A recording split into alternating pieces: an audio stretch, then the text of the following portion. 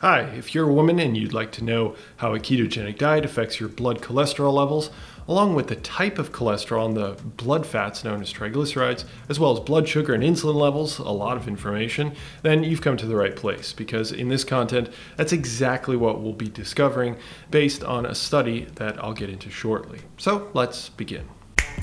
Learn Your Body, a science-based education. Now, if you've been with Physionic over the years, you know the deal. The study's linked for you, along with my detailed notes and any necessary follow-up amendments.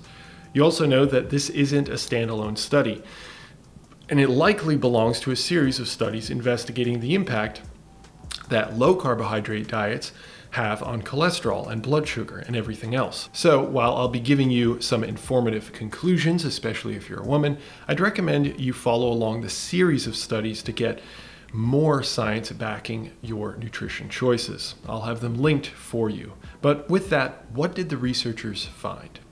Well, the story goes like this. The researchers finished the study with 17 young female participants. All 17 women were placed on a ketogenic diet consisting of only 25 grams of carbohydrates. High fat, 33% of which was saturated fat, and these women consumed that ketogenic diet for 4 weeks, before which the researchers made measurements of blood cholesterol, sugar, and well, so on. After the 4 weeks, the participants had their blood measured again for comparison to see if the 4 weeks of the ketogenic diet had any effect. And the results? Let's begin with cholesterol, where the researchers put their focus. Total cholesterol did increase with the introduction of the ketogenic diet, of which all forms of cholesterol increased, even with mild weight loss. The researchers were also interested in the structural differences in the particles that contain cholesterol. So a particle like LDL, or low-density lipoprotein, comes in different sizes, large and buoyant or small and dense. I'll leave the consequences of each for other content, but both increased with the introduction of the ketogenic diet. So this all means that this ketogenic diet increased blood cholesterol across all types. Yet was that the same story for the other measures, blood sugar and blood fats? No, blood sugar and insulin both decreased, and yet blood fats, known as triglycerides, increased. So some divergent results, I'd say, interestingly. Okay, so why do the results end up the way that they are? Elevated cholesterol, reduced blood sugar, and so on, according to the researchers. Well, they explained the reduced blood sugar and insulin by the simple fact that these women were consuming higher amounts of fat and dramatically lower carbohydrates, which, well, of course, reduces blood concentrations of sugar, a carbohydrate known as glucose. Because although the liver does produce more when blood sugar is low, when stimulated to do so by the hormone glucagon, it may not produce as much as that consumed from our diet.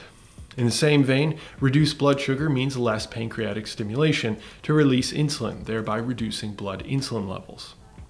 It's also possible the increases in cholesterol are due to increased saturated fat, as mentioned in other content. This may at least be partly explained by changes in cholesterol receptors on the liver.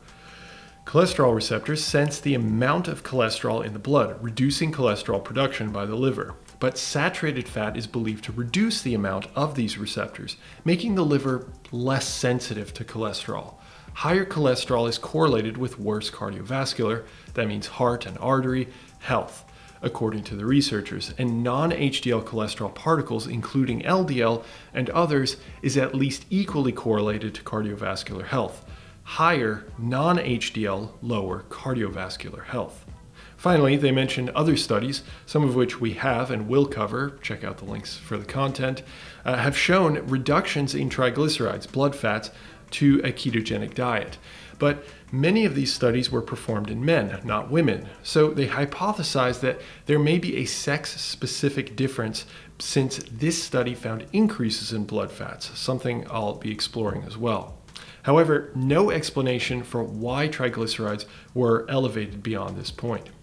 So in conclusion, if you are a young, healthy woman considering a ketogenic diet high in saturated fat, it may not be advised if you are trying to keep your cholesterol or blood fats on the lower side. However, it would be beneficial for reducing blood sugar and insulin levels. If you feel you have a complete education on the matter, well then thank you for stopping by. And if you'd like a deeper education and greater clarity on which direction a series of studies points, consider moving on to my other content, either a series of studies leading to an overall conclusion or the overall final verdict straight away. Both of those are linked for you. Thanks, and speak to you then. Bye.